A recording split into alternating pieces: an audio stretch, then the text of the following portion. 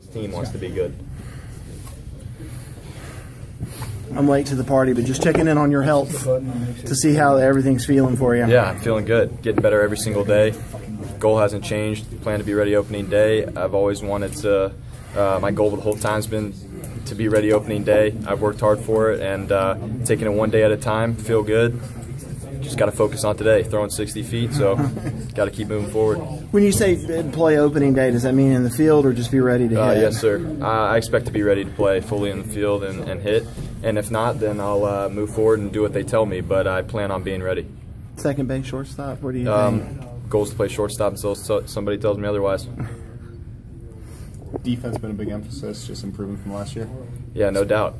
Anytime you see room for improvement, I want to attack that area. And I'm not going to sit here and lie to you guys. I didn't play good defense last year, and I take pride in my defense, and I expect to return to good form. I think there's a lot to learn from failure, and I expect to have a good year defensively. How much did losing the last 3 games last year kind of motivate you guys in the offseason? I think, we're always motivated to do better. I don't think any win or loss, anytime you lose, if it's not the last game, I'm going to be frustrated. It's the bottom line. You want to win, and you want to win every game you play in. So I think looking from last year, just learning from all the losses is going to be big for us. Incorporating the new freshmen is going to be big for us. I think our team chemistry is unbelievable, and I'm just really excited about what we have going forward. What's it going to take to get the program back to the standard that you guys have? I think we have it. We got to just work hard, stay committed to the goal, stay committed to each other, and continue to improve each and every day. There's going to be ups and downs. There's going to be adversity. That's the game. That's what happens throughout a season. This is my 3rd year, and I felt like I've learned a lot in the first 2 years that I can carry on to the younger guys. And I think everybody's on board with the same mindset of what we need to do to get better every day, and that's what's so exciting about this team and this season. Last season about this time, you were the shortstop, and now a year later, talking maybe about a transition plan to get you back over there. Has it been sort of humbling to have to go through that process a little bit?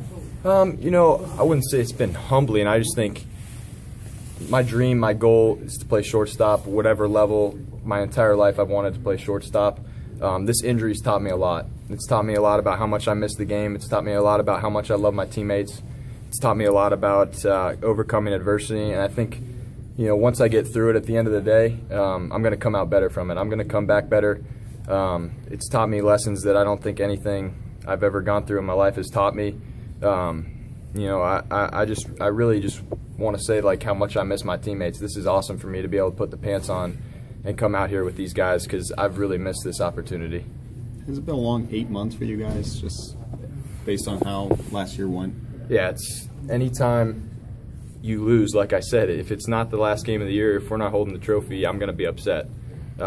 This isn't a situation where it's okay to lose. It's almost, I feel like sorry for the program. I feel like the players have all kind of taken on a little bit of the responsibility to not let that happen again, and I'm not going to let those seniors walk off that field with tears in their eyes one more time because it's not what I like to see. So obviously through the 8 months, you do everything you can every single day to prepare yourself for February 13th and to prepare yourself for each and every game throughout the year. And like I said, it's not a sprint, it's a marathon. So we have to just stay committed to the plan, stay committed to each other, and I think there's a lot of good things to come. With the injury, has it been difficult to kind of pace yourself and not try to do too much too quickly? Absolutely. I've wanted to. There have been times when I want to kind of get ahead of myself, and people kind of hold me back, just because that's who I am and that's what I want to do. I want to be here for my teammates. I want to be here for my coaches. I want to be here for everybody that loves this program, and I want to be a part of this because I think it's going to be a special year. And at the end of the day, if I'm ready, then I'll be ready. But it's kind of out of my control. I've done everything I can, and it's kind of up to other situations at this point. This team's not getting a lot of preseason love. Picked 3rd in the Atlantic. Can you guys use that to your advantage?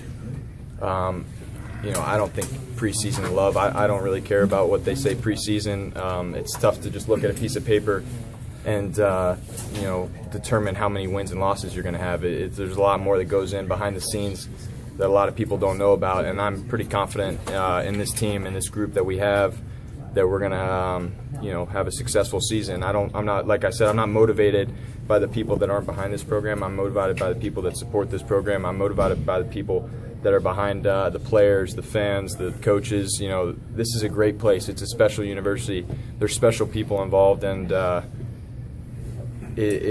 can't explain it, the family atmosphere, but it's something I'm never going to forget, and I can't wait to get on and get after the chase again with these guys, because this is something I love to do. As the player